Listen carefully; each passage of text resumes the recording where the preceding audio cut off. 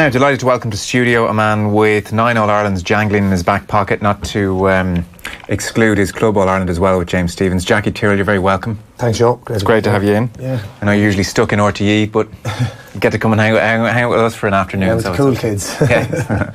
So, you're launching a pretty cool prize, actually, I must say. This is great. So, Littlewoods Ireland's Ultimate Croke Park Sleepover.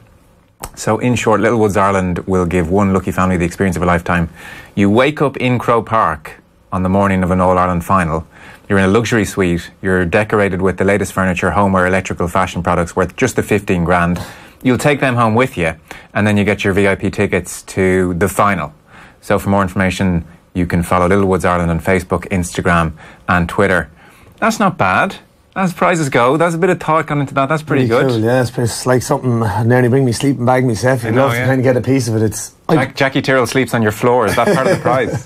Yeah, and I'll make the breakfast too as well, no problem. But yeah, it's really cool. I don't know, has anyone actually ever slept over in Croke Park? Are we breaking new ground with this? Yeah. Like, you know, it's imagine a kid like of 10 years of age and even, you know, say Galway get to an All-Ireland, if they're from Galway or anywhere or Leitrim, and sleeping in Croke Park knowing that there's going to be 82,000 there the next day, it's pretty cool. Yeah, that's a great one, I must say. So for more information, Littlewoods Ireland on Facebook, Instagram and Twitter. As a neat segue, how did you sleep on the eve of All-Ireland finals? At the start of my career, very poorly. As the years went on, pretty okay. I always had my ritual, always watched up for the match, loved it. Did you? Yeah. Interesting. Yeah, always watched, loved it, just kind of felt part of the celebration of it and all. Pageantry. Yeah, it was, yeah. And so you didn't try and hide away from all that? No, I didn't now. No, look, I'd be cute about it, like I wouldn't keep my head down that week, like I wouldn't be going out for a coffee on a Saturday down into the middle of Kilkenny, but you know, I embraced some parts of it, and that was definitely one of it. You know, I loved up for the match. I'd always watch it, and yeah, I quite enjoyed it. But sometimes you get into your head because they'd always have a competition on to get, if Kilkenny were playing Galway, Christy Heffernan was on one year and to do a thing or a competition, and I remember the 2 previous years Kilkenny had won it and we went on won the All-Ireland, and then one year they were there, I think it was quizzes or something like that. I was like, God, if we lose this, I wonder, you know, the mind can just play tricks at that stage. But no, I loved it. I loved up for the match. And would you sit up the day before, the weekend before, and clean the boots and get the hurl nicely set up and get your gear ready? Were you kind of OCD in that kind of respect about things? Yeah, I would have been, and that probably would have been boxed off. Like we trained Friday, come home Friday night, I'd probably have it boxed off at that stage, and Saturday was just chill out day then. But yeah, I would have been quite OCD, and like the more nervous you are, the more times you check your gear bag, the more time you check your laces, the more times you check the grip on your hurl. What studs did you wear in Croker? Always wore studs. Unless it was a consistent the whole week, and I'd always check the weather to see if there was any rain. If there was a glimmer of rain on the Sunday, it would definitely be studs. Because it's a hard pitch, isn't it? It is a hard pitch, and my rule on it always was that I'll take 4 or 5 days of sore feet and blisters versus slipping and a goal coming off me. It's grand for a corner forward or a midfielder or even a wing back to slip. If I slip, it's more likely going to be a goal, so it was never even within question for me. Because I remember seeing Richie Hogan's feet, the picture a few years ago. The blisters were rotten. Unbelievable, yeah. Blisters are no joke. I mean, I'd say you're in pain. Yeah, you are, and like it's like it's your feet. Like many times your feet pound off the ground. Tommy Welsh flirted with an idea of wearing one boot of stud and one boot of mouldies.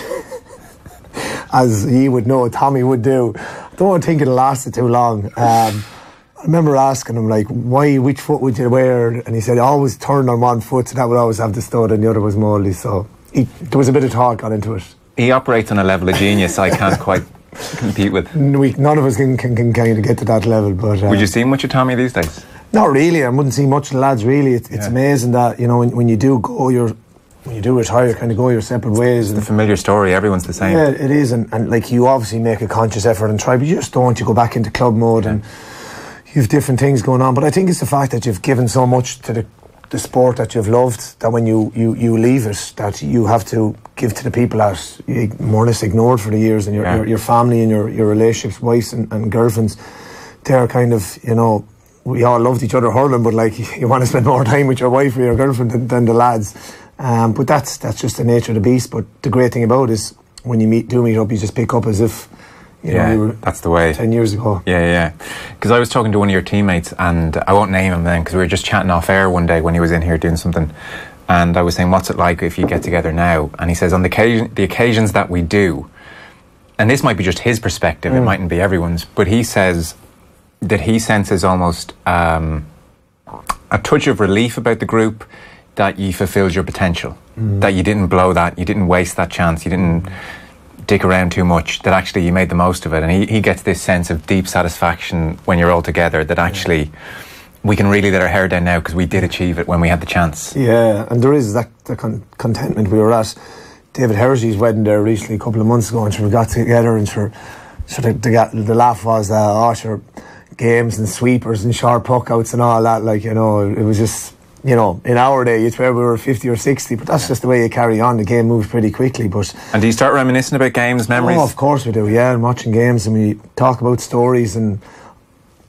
off the field, on the field, remember when we did this, remember when we did that, remember when Cody did this, that kind of way. And it's just you're reliving your unbelievable career experience that you had again. And, there is that, and sometimes you don't even need to say that, and it's just, you're all together and you just get that sense there was something special about this group, and we squeezed everything we could out of it. I'd say it's magic. What's emerged also afterwards with the likes of Tommy doing radio, I mean, he just came on the radio one day and turned out to be Tommy, because you knew. And you with your columns and with your writing, and Shefflin's doing bits now, and various others have ventured forward. Richie Hogan, I think, the man, even though he's still playing, it's obvious he's a real character as well, very thoughtful. You all have lots to say, you're all strong-minded people. It's amazing how Cody, or just the bubble, kept that in for so long. Like Tommy Welch, how did no one know Tommy Welch was Tommy Welch? I often wonder now. I kind of feel sorry for you that you missed out on 10 or 15 years where we got to experience it firsthand. But was that Cody, do you think, or was that a conscious decision you all made not to be in the media at large? It was probably a bit of both. It was probably Brian kind of set the culture, and then we knew the boundaries and the lines, and we kept the car in between the ditches more or less. But and I remember when I was in my book with Christy O'Connor, and we used to have the chats, and we're telling the stories, and about after the matches, having a few pints and on holidays, and the laughs. And he goes, it's amazing that for so long the perception in the media and the people out there just thought you were faceless, that you were just a team that just were so driven and all that. And he said he actually had the best time of your lives, we just thought he won a match, went home, repeat. Robots. Yeah, I had you down as robots. Yeah, it's so wrong. Yeah, behind it all, you have some of the most interesting, colourful characters that played the game, and lads that just loved what they did and had the time of their lives and had unbelievable experiences, and not all of them were on the hurling field. Yeah, I'm sure. So we're right in the thick of it now, and I want to ask you about the semi-finals at the weekend for sure. There's a few other bits and pieces going on with the GAA. The Liam Miller Porky Queef thing. As a GAA player, as somebody who loves the association, loves everything that it stands for, supposedly, I haven't met anyone yet who's making the argument on the GAA side. Are you fairly disgusted, embarrassed, insert your own word here, about the whole thing? Yeah, I would be. I'd be quite open-minded individual. I think we're at a stage where if we're opening up Croke Park to rugby and all other sports, like, why don't we do it in Páirc Uí Chaoimh? Liam Miller tragically was taken for us for so young. Why not be involved in something very special, and probably going to be a very memorable night for his family and everyone associated with Cork and all the clubs that he played for. So I would be quite... I'd just love to know what actually happened. Was there a discussion? Did one person make the decision? Because I'm sure if a group of guys got around the table and there was a proposal there, that the majority would rule, the majority would see sense. You would think so, but then they come out with the statement that they've gone to the trouble of seeking legal advice, and you're thinking, why are you even bringing a lawyer into this? It's not even a legal issue. Who's going to sue them? Exactly. It's just a straightforward decision for me. It's a no-brainer. Get some goodwill out of it, support, a county, support another sport that lost someone like Liam Miller who represented his country. At the end of the day, we're all Irish people, So, yeah, I'd be quite embarrassed. I would just know where was the logic behind it. And you would just hope that common sense would prevail at this stage, Joe, because it would be a memorable occasion. Yeah, I think everybody, if this thing happened to Turner's Cross, it'd be fairly shameful. Yeah, it would, and people who want to come and support it wouldn't be able to get in and see the game. No. I for one, if that was on Páirc Uí Chaoimh, I'm not a big soccer fan, and I would probably go to it, like, you know, just to support the cause. And you know, Roy Keane is obviously involved in things like that, and Giggs is coming, Scholes is coming. Yeah, like, why wouldn't you? So I think it's unfortunate, and I think the longer it drags on, the worse for the GAA. Exactly, because if they are forced in it, if it feels like they're forced into a U-turn, then they get no credit. Exactly, there's no goodwill. There's no goodwill. They're doing it because their hands were tied, because you know, the PR that they're getting out of it. Whereas if they just did it at the start to get the kudos, to get the claps on the back, and it'd just be a great event and move on. They don't help themselves sometimes, do they? Sometimes they don't know, really, and it's you just, the guys at the top table, do they sit down and think about the repercussions down at certain levels? Championship 2018 has been brilliant. Like, it's kind of a sad thought that we actually just have 3 weekends left, and the next batch of Championship hurling is going to be in May, I suppose. The upside and the downside to the new format. But the upside is a big upside. Like, it's as good a year as anyone can remember for a long time. It's been a brilliant year, Joe. And it's very hard to go, God, it's better than this year. It's not, because when you're caught in the middle of it and the games are coming thick and fast, it's hard not to think that this is the best year, but it's just been unbelievable. And the quality of player that we have at watching at the minute is just unbelievable. And the great thing about the round robin thing was each individual weekend, like, if you were living anywhere in the Midlands, God, will I go down and watch Kilkenny and Wexford in the park? Will I go to TYRRELL and watch Tip and Waterford or something? You know, it's just unbelievable. Quality of games have been through the roof. And for me, like, some of the defending I thought was unbelievable this year. In a game that's gone so fast, and teams that defended with sweepers, without it, I just thought the quality of defenders that we're producing now at the minute are really up there. So what kind of things are you seeing from the defenders that you like? Just some brilliant simple things so well, like body positioning, blocking down. I love two guys going at it when it's just 50-50. Daithí Burke and Wally Welch were going at it there in the Leinster final. Like, I can't wait for John Conlon and Daithí Burke this year. I'd walk on nails from Kilkenny to go apart to watch it. I just think it's going to be, it's just going to be a warrior, like, you know. And I just hope that they hold the two of them in there. They don't pull John Conlon out like that. It's just, I'm thinking about it a lot. Some days I think Daithí Burke is going to win it. Sometimes I think John Conlon is going to win it. It could both way. It could be a draw. Yeah. Go another 30 yards out the field, and you've a giant in Garrod McInerney against Tony Kelly, who's probably a quarter of his size. How's that going to go? I just think the game is in a really good place at that top level, and the level of hurler we're producing is just brilliant. Well, that's very interesting. Expand on that, because I've never known so much talk in the last, let's call it the Derek McGrath, David Fitzgerald era, about the tactics, about the sweeper. I'm often surprised about the amount of focus on just one sweeper. I don't understand why it's such a big talking point to drop one man back, really. Can you explain that to me? Because, I mean, you still have 4 or 5 forwards up the field to score. I don't know why there's this big problem with one sweeper dropping back. Well, the issue I would have with the sweeper is, for me, is that, first of all, it changed the art of defending. Me being a defender, I love defending. I loved going out knowing that I was marking a really good forward, and that I was either him or me. That if I slipped, it was a point, it could be a goal. Now, if I'm a manager, that's a high wire act. So not everyone has Jackie Tyrrell and then Tommy Welch. Some teams are looking at their defence and the opposition attackers, and they're saying, "Oh, I need some reinforcements back there." And that seems to me like a perfectly sensible decision. Well, for me, I wouldn't. Like, for me, you can see the sweepers. The sweeper for me came in 2013, really. Clare kind of caught everyone off guard, revolutionised the game. Yeah. Since then, I think that the really good teams and the really good players have found ways around it. We've seen Tipperary dismantle it with Waterford. We've seen recently just Clare just bypassing Sean Murphy. The sweeper has a role in the sense that it brings teams to a certain level. It builds unity, builds confidence, makes them competitive. Like, if a manager came in and a team was shipping big hidings the year before, their defence is leaking, I'm all on for a sweeper, getting a bit of confidence going. But it's only going to bring you to a certain level. And Wexford are a good example of that, but it's not going to break into the top probably 4 or 5. It's not going to win you an All-Ireland. And why not? Where are you falling short then? What's the problem with it? The problem is when you take a forward out, it's so hard to work to get the scores, because teams are so intelligent. The level of intellect with top class players, first of all, they'll make that sweeper very ineffective. They'll play around him, they'll play across him, they'll play over him. You see how Clare dismantled Sean Murphy, wasn't really effective. Yeah. So when he's not really effective, well, what are you're just going to leave him there?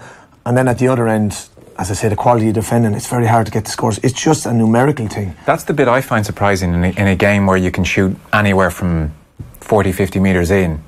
and the ball can be moved so fast, I find it surprising that one man taken out to drop back into the sweeper can have such a detrimental effect on picking off a score at the other end. Well, the thing about the score at the other end, like, you're generally, if you were playing without a sweeper, your strike rate as regards points from distance would want to be up 80, in the 80s, maybe in the 90s. So you don't get as many shots off. You don't get that many shots, and the pressure, because you're dropping men back, that middle third where those shots are going to get off, there's going to be an extra body in there, and the fitness levels and speeds of the lads, they're just able to cut it down. And you're going to need goals to win it. Okay. That's the big thing. And if you don't have if you have an extra defender, and it's very hard to get goals, you might get one. Possibly you're going to need 2 or 3 to win it. So that for me is where it's at. Like, it's a numbers thing, and I think also with defending, if you're defending it and you have a sweeper. Mm-hmm. The kind of cut and trust to go attack the ball, the Tommy Welsh of just going, getting the ball, that mentality is gone, because it's a game of containment. It's a game of just breaking the ball to the ground and getting numbers around in your sweeper. You're more than likely going to win the ball. So you think the attitude changes? I think so, absolutely. And I see clear, even if they don't want it to change, it just seems to creep in. It's natural, yeah. Like if I was coming down a high ball, I would naturally go to catch it. But if I know I have a sweeper within 10 yards, I'll play the safe thing. I'm just going to break it down, and more than likely we'll get enough bodies around it. And I think Clare struggled with that when they moved away from the sweeper, because the defenders were so programmed to think like that. They forgot, that you have to attack the ball. You have to get out in front of simple arts of defending. And it took a while for them to kind of reprogram their mind and their mentality like that. Yeah. Who's been your favourite player of the year? Dahi Burke.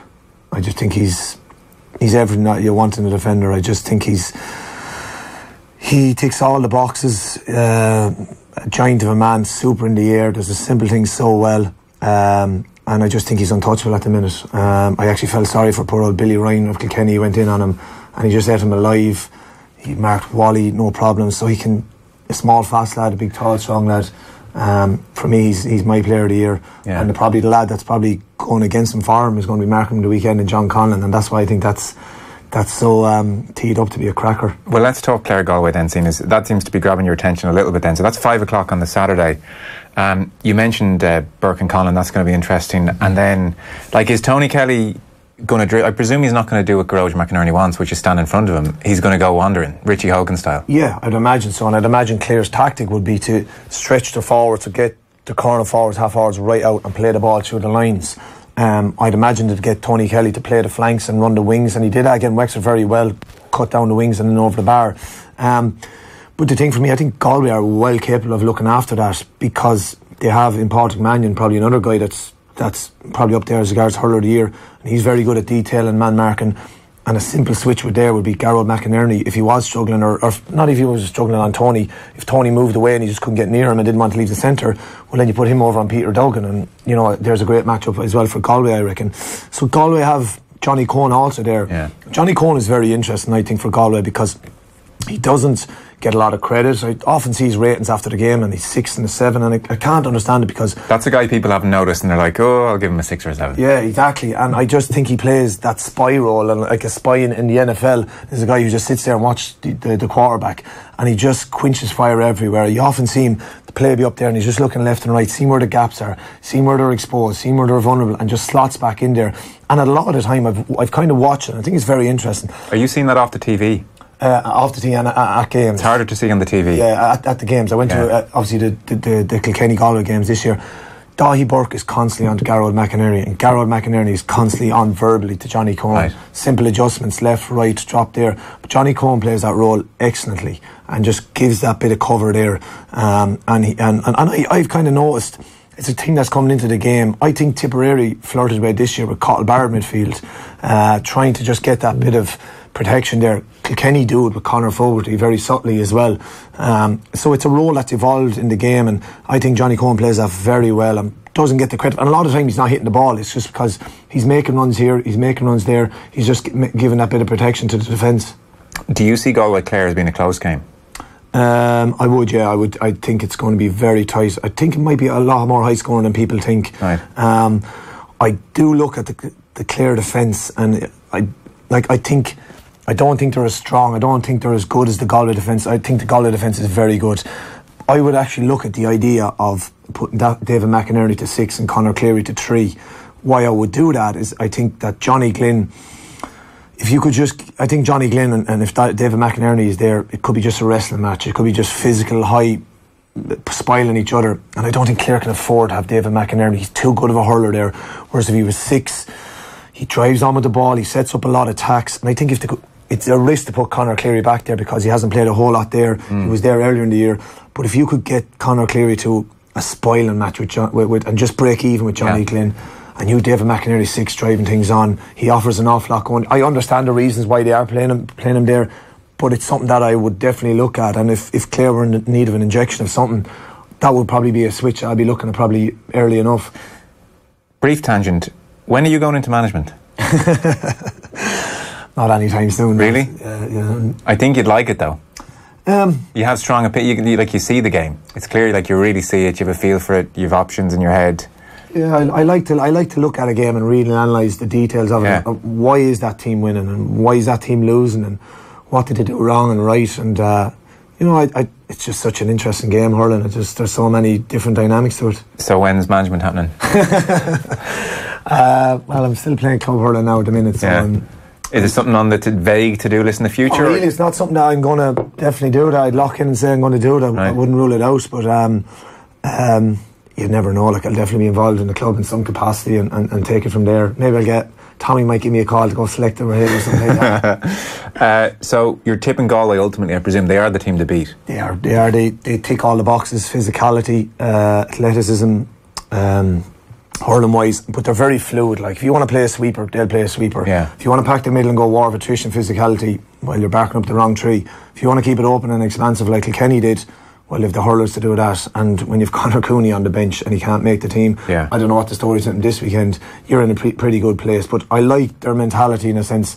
They got a kick in the backside against Kilkenny to come out the next day and they wiped the floor with Kilkenny. That first 25 minutes. They were just animalistic in their ways. I know they let Kilkenny back into it, but still they sealed the deal. So Cork Limerick is a bit less predictable. I mean, unless you see it fairly strongly one way or the other. 14-man Limerick, they lost Galan in the first half the last day, and it was an epic. I mean, it finished in a draw, the Kyle Hayes point, and then Cork had a almost effort the other end, blocked down right at the death. It was class. It was like game number 25 in the list of amazing games this year. So we're hoping for something similar. How do you see this one going?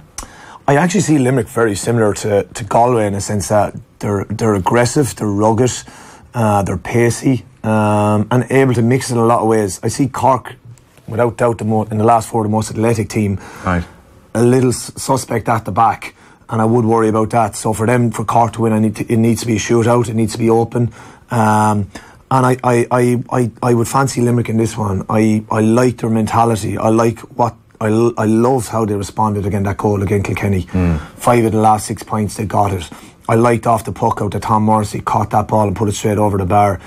I like their bench. Their bench is very strong. There's a lot to really grasp with that Limerick team. John Kiley has done a super job there. Cork, on the other hand, have super sets of forwards. Like, it's an amazing thing that Alan Cadigan isn't in that is obviously he's injured in that if they did have him. And I think in Dara Fitzgibbon and in Mark Coleman, I think these guys are they're 2021. They're ready-made. They're hurling like they're hurling with 10 years. I was interested to see Coleman this year after your breakout year. There's no second season syndrome. He's my favourite hurler watching. I love watching Mark Coleman. So comfortable on the ball. He's just unbelievable. Like the one, it's unfair to say a weakness about the chap, because the one area where he's not a 9 out of 10 is probably the air, and is probably something that Cork might go after, maybe with Garrod Hagerty or maybe with Tom Morrissey. But I think and he will tidy that up and he will get a bit better. When I do think that there's a hurler of the year in that guy, I just think he's super. But you're just going with Limerick then? Interesting. Yeah, I just going with Limerick. Yeah, I think there's a confidence and belief in that team, driven by the young lads. Like, they've come from Archcall Reach, winning Club All-Ireland, or winning colleges All-Ireland. They've won a few under 21s. I seen them in Club All-Ireland against Kilkenny last year, where they just bullied Kilkenny, and they have that in their locker. So I don't think they'll fear any bit of physicality that Cork will throw at them. And so I think Clare will just. I love their full backline. Their full backline is brilliant. There's a boldness to that full backline. I just love it. I seen Richie English marking Shane O'Donnell in an under 21 down in Clare, and all within the rules. Just took him out of the game. Was a 9. Was pulling his socks. Was that everything? Just drove him demented. I think he'll be a brilliant full back eventually. Sean Finn in the other corner is super. Mikey Casey, there's a really good. So they won't fear space. They won't fear Conor Lehan going in there. They won't fear Patrick Horgan in there. They're on the front foot type of hurlers. And I just think they've no one player that you would go, right, if we take him out, they're trouble. Keane Lynch is probably their talisman, but like he had probably a quieter game. Kilkenny didn't faze him. Other guys just stepped up. Okay. It's a pleasure having you in. How's the club hurling going then, finally? How's the body? Are you that narc who, if the young lad gets by you first time, he doesn't try and get by you second time? It's interesting. I was actually playing in a 7-a-side tournament the weekend in St Thomas's in Galway. It was actually a great weekend and that. So a lot of space, a lot of young lads running around the place. So that narky Jackie was out the weekend, all right. But enjoying it. We've only had one game now, so we're playing in a couple of weeks on the 12th. Looking forward to it now. It's our second game realistically in 17 weeks. Like, so it's. And the body's okay. Body's great. Body's great now, yeah. So looking forward to it now. Okay. Listen, pleasure having you in. That's a great competition. So if you're looking to get involved in that Little Woods Ireland Ultimate Croke Park Sleepover, you can check out Little Woods Ireland on Facebook, Instagram, Twitter. Jackie Tyrrell, thanks so much. Appreciate it. Cheers, thank you.